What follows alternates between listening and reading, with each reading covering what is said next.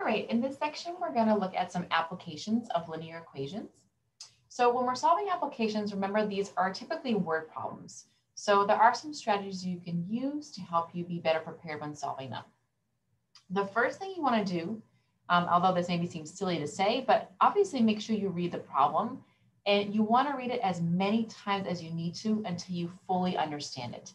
So you should be able to state in your own words the information that's given, and particularly what the problem is looking for. So what are you trying to answer? What are you trying to solve? What is the goal of that problem? And it can help to write that goal out too. So if you find you're getting stuck, sometimes just to take a couple seconds and write some words down, some key terms or the question that you're trying to find is really important there. Once you know your question, you're going to choose a variable. You can use X or another letter to represent one of the unknowns in the problem. So one of the things that you're trying to find.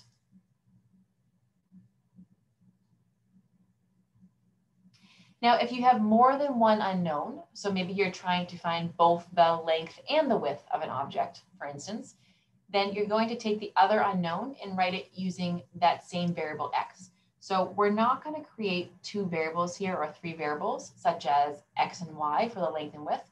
We're going to choose one of those to be the variable, and then we're going to write any of the unknowns using that same X. Once we have our variable set up and defined, we're going to somehow find an equation. So look at our data, see what it gives us to write an equation that models the problem. We're going to obviously solve the equation and answer the problem's question. So make sure you go back and answer this, typically in a sentence or at least with units. And then make sure you check your solution in the original wording of the problem. Now there's no perfect check when we're doing applications here, right? Because we're kind of making our own equations, but you can check with using the original wording to make sure your answer seems reasonable. Does it make sense? Is it logical? For instance, if we're trying to find the length and the width of an object and our answer is -10, then we know that doesn't make sense, right? So you want to make sure that your answer makes sense for the problem. Now, some questions have key phrases that they look at. Others may just have the situation that you have to recognize, but there are some key phrases that we can look at. And this is from your text, so if it's a little clear in the text if you want some bigger writing. But there are some keywords to watch out for that do mean addition. One of those keywords is sum. Another keyword is, or phrase is more than, or even plus. Right? So when we use the words more than or plus, we're usually referring to addition, as well as if we're increasing a number or we're adding to a number. Those typically all represent addition. Now for subtraction words you may see are minus, decrease, obviously subtract, difference is a key word here, less, minus, or fewer. Now with subtraction, the order is actually really important. With addition and multiplication, we know that these are commutative, meaning that the order doesn't matter. For instance, 2 plus 3 and 3 plus 2 are the same answer. But that's not true with subtraction or division. Our order is important here. So you do really need to be careful about how the question reads.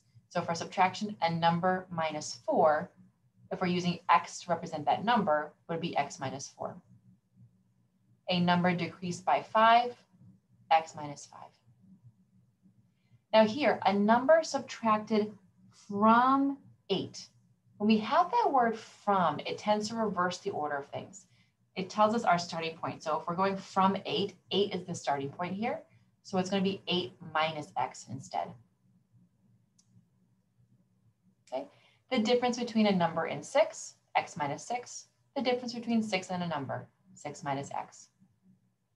7 less than a number. So that word than also tends to reverse the order. So we're starting with the number, which is X, and we're going 7 smaller. So X minus 7. 7 minus a number, so 7 minus X, or 9 fewer, again, than a number. So when you see those keywords from and than, you definitely want to watch out. They typically reverse the order. With addition, it doesn't matter so much. You do see it here, 5 more than a number, so X plus 5 instead of 5 plus X. But for subtraction, it really makes a difference, or else your signs will be off. Okay. Keywords for multiplication: times, product, The word of, so that word of typically means to multiply. We tend to use it a lot with fractions, decimals, percents. 75% of a number. And again, when we're talking about percents, we typically change to the fraction or the decimal form. Obviously, the word multiply. In other words like twice. So when we see twice, that means times 2. If you see something like triple, that means times 3, or double also means times 2. So there are other keywords like that that are specific multiplication terms. With division, again, order does matter here. So they typically give the fraction or the quotient in order. So a number divided by 3, x over 3. The quotient of 7 in a number, so 7 is given first, it goes on top. The quotient of a number in 7, again, x goes on top here because it's given first. Now, reciprocal is also used for division. It basically means a flipping motion. So the reciprocal of a number means to take that number and put it in the denominator.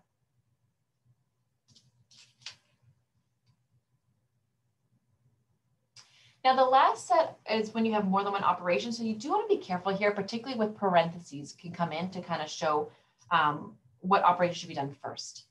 So let's look at these examples. We have the sum of twice a number. So twice a number refers to 2 times x and 7. Sum means we're adding. So we're adding 2x and 7. Now the second one is similar, but it's different. Notice how it says here, not twice a number, but it says twice the sum. So we're not multiplying a number by 2, we're multiplying the whole sum by 2, which is why you have that 2 with the parentheses here. And then the sum is the number in 7.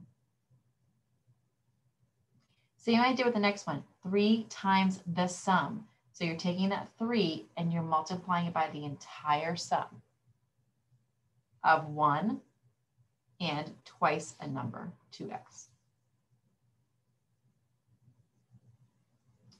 9 subtracted from, so it's going to reverse the order. So you see that minus 9 at the end. 8 times a number, 8x. 25% of, again, that word of means multiply. For percents, we don't usually leave them in percent form. We put them in decimal form. So to do that, you just divide by 100. So we use 0.25 here. And it's of the sum. So again, we're multiplying by the whole sum of 3 times a number, which is 3x and 14. 7 times a number is 7x, increased by 24 plus 24. Here, 7 times the sum, so 7 parentheses, x plus 24. So you just want to be careful. Are you multiplying by a number in which it's times x, or are you multiplying by a sum or a difference? That works as well. So I could say 7 times the difference between a number and 5, for instance. So 7 times the difference means subtraction between a number and 5. So be careful to see what are you multiplying by. You're multiplying by just a number, or are you multiplying by a sum or difference, in which case we need parentheses there.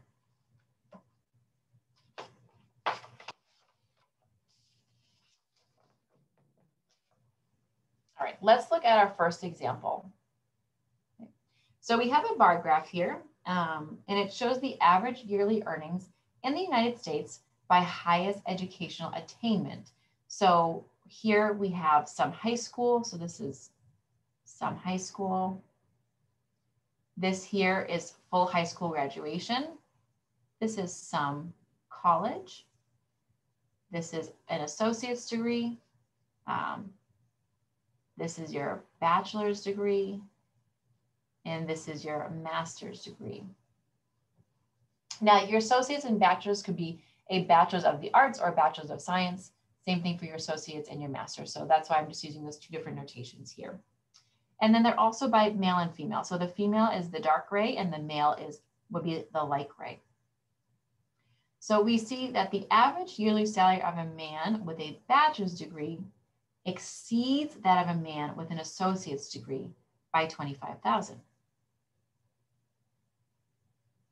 The average yearly salary of a man with a master's degree exceeds that of a man with an associate's degree by 45,000. Combined, 3 men, each with these degrees, earn $214,000. And we're going to find the average yearly salary of men with each of these levels of education. So notice that I do have my graphs here, but it's really hard to see the exact value, right? So I can kind of see that, this bar here is a little bit above 30. This bar here is almost at the 50, but I don't know the exact values. So we do need to form some sort of linear equation here to solve and get the exact values, because I can't see them on the bar graph. I can't find the exact values here. They don't give them to us. So let's see again what we know. We know that we have a man with a bachelor's degree the salary exceeds that of a man with an associate's degree by 25,000. The average yearly salary for a man with a master's exceeds that of a man with associates by 45,000. And combined, 3 men with each of these degrees earn 214,000. So before I get started here, I'm just going to make some notes. So I have 3 men. So I have man 1, man 2, and I have man 3.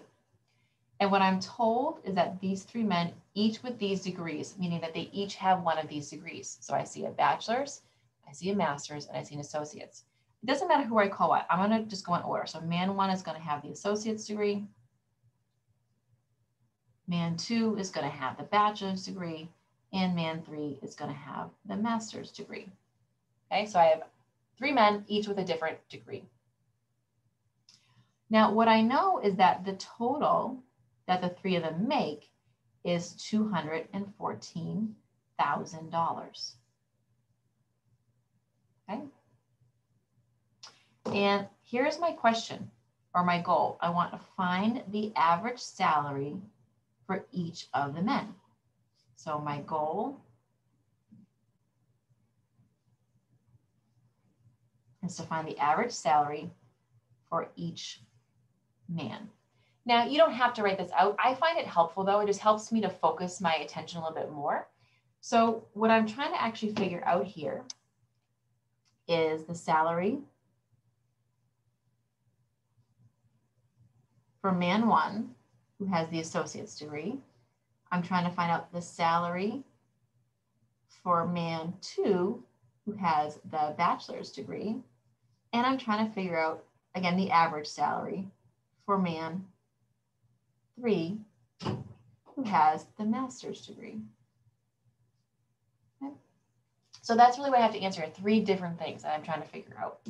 So I can't use 3 different variables, X, Y, and Z. I need to just pick one variable because we don't know how to solve things with more than one variable yet, so we can't do it.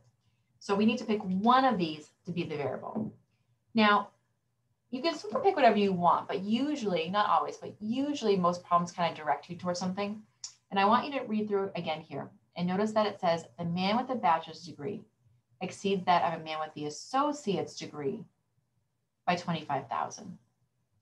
And then it says the man with a master's degree exceeds that of a man with an associate's degree by 45,000.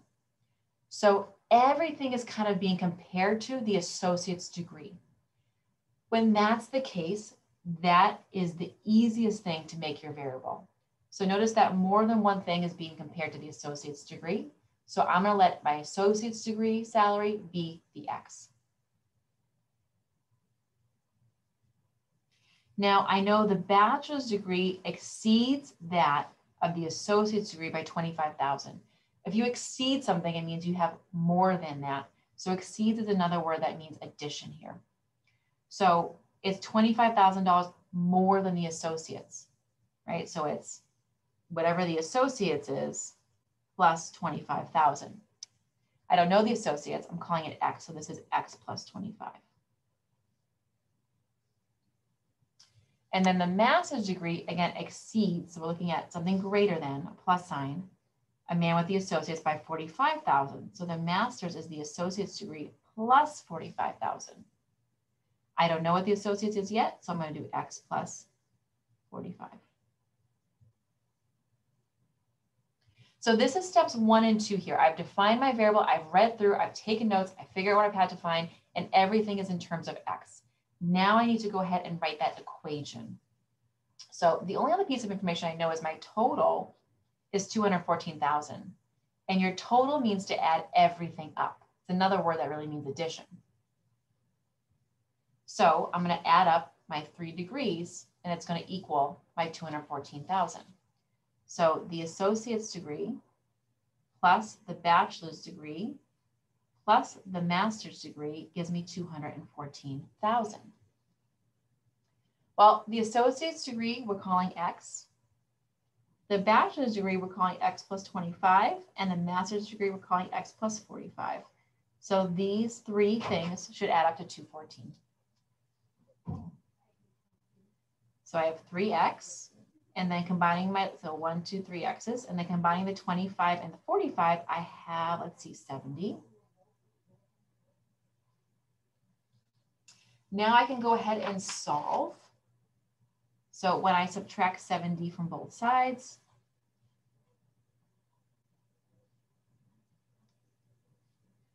I get 124, and then, sorry, 144, excuse me. 11 minus 7 is 4. And then when I divide by 3, I get X equals 48.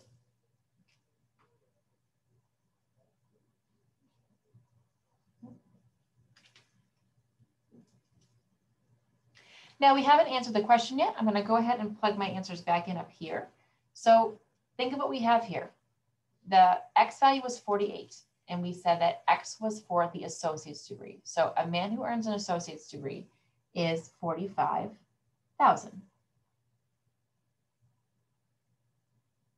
Now for the sorry, not 45, my goodness, sorry, 48,000. Sorry, this is 48 down here. Now for the bachelor's degree, it was whatever the associate's is plus 25. So I'm going to take the associate's degree. I'm going to add that 25 to it, and I get 73. So my answer here is 73,000. And then for the master's, it was the associates plus 45. So again, I'm going to take that 48 from the associates. I'm going to add 45 here, and I'm looking at 93. So my answer here is 93,000. So that's the answer to the question. The salary for an associate's degree is 48, for a bachelor's degree is 73,000, and for a master's degree is 93,000. Again, these are on average, but we can also verify this with our table. So if you go up here and look, you do see that this value here is almost 50, so 48 makes sense. This value here is a little above the 70, so 73 does make sense. And this value here is above the 90, so 93 does make sense. So it looks like our answer is good.